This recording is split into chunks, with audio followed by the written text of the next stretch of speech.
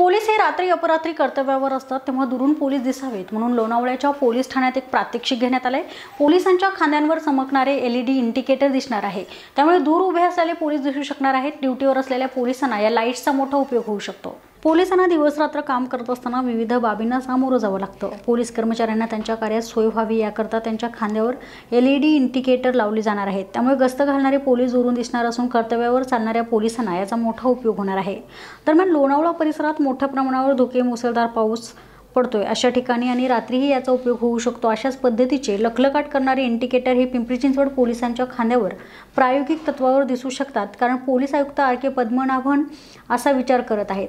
बॅटरीवर चालणारे हे LED इंडिकेटर असणार आहे। लोणावळा पोलीस ठाण्यातील पोलीस कर्मचाऱ्यांच्या खांद्यावर LED इंडिकेटर दिसत असून ते प्रात्यक्षिक असल्याचं सांगण्यात येत आहे।